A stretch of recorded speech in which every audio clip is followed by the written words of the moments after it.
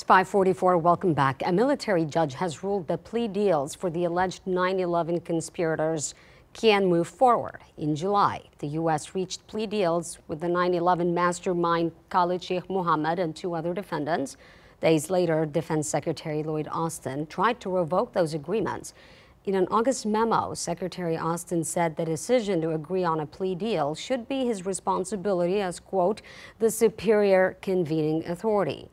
Defense attorneys called Secretary Austin's decision corrupt, adding that it violated the military's own regulations. Wednesday's ruling means the men could eventually be sentenced to life in prison and avoid death sentences.